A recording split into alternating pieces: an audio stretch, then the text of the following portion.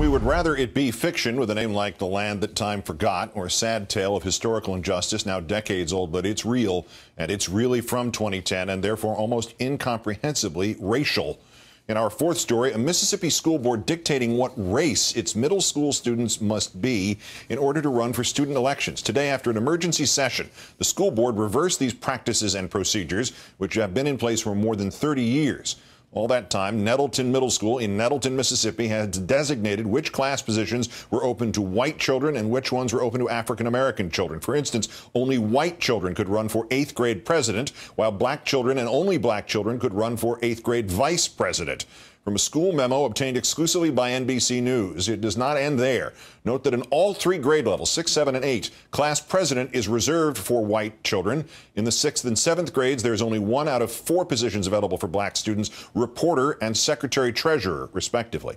NBC News also obtained a copy of what purports to be the high school's rules on homecoming positions. There will be 1 white and 1 black girl nominated from each homeroom, grades 9 through 11.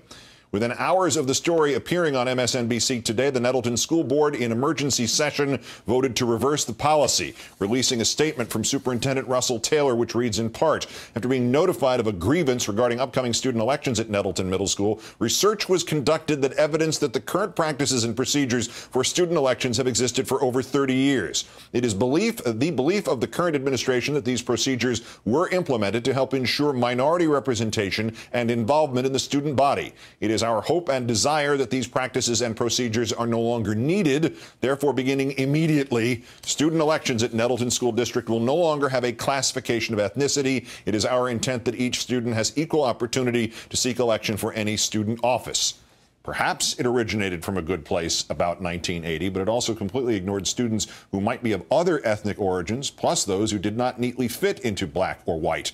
And the policy finally reviewed because of a parent of one of these children decided to speak up. Brandy Springer's 4 children are of mixed race. Springer's 8th grade daughter had been told that she could not run for school reporter because that was reserved for black students. She was classified as white.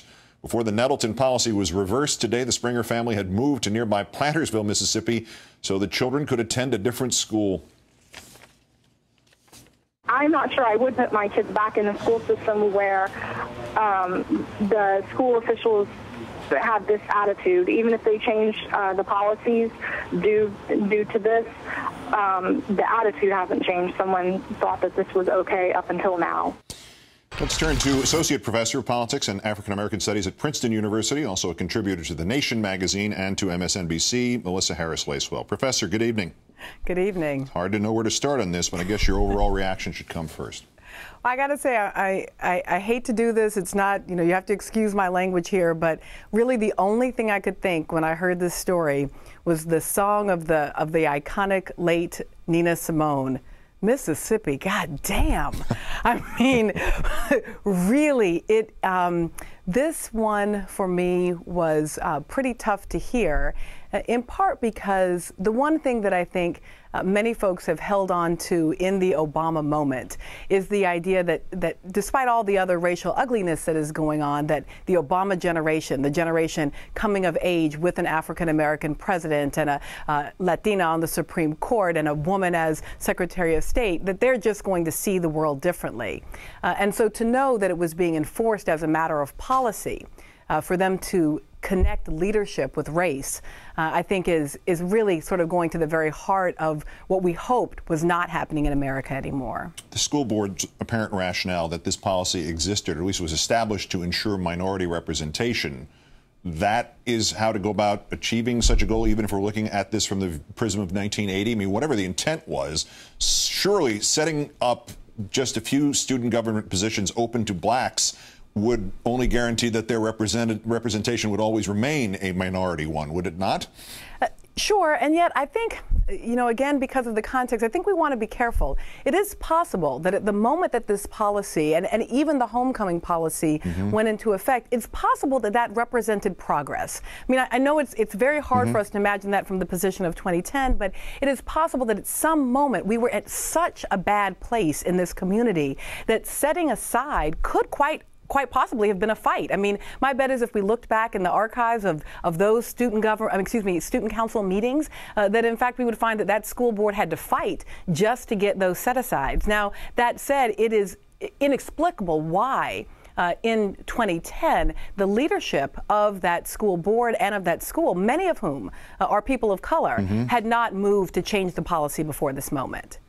Is it, when you think about this, possible that this is the only thing like this out there in a school system or in some other facet of American life at this point, when we see such an extraordinary example, even if it was just left there to rot in 1980 and nobody thought about the meaning of it till 2010?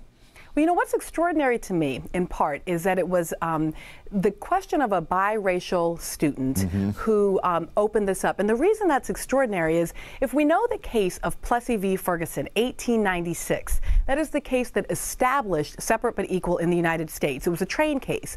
Homer Plessy was a Creole of color from New Orleans, Louisiana, who was so racially ambiguous, in fact, so sort of white in his visual appearance, that he had to go to the conductor and say, "You've got to throw me off the train because, in fact, I am crossing the color line."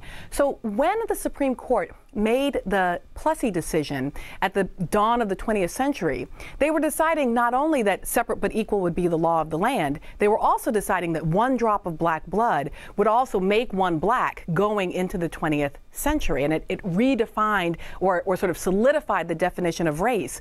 So it's fascinating that once again, here at the 21st century, we once again have these people right on the borderlands of race and identity who are calling into question what we even mean by black and white and race in America. But undoubtedly, the most important forms of racial segregation in America are not about school boards, and they're not about who can be class president. They're about the fact that our schools themselves are mostly racially segregated in too many places in this country. Professor Melissa Harris-Lacewell of Princeton and MSNBC, great thanks.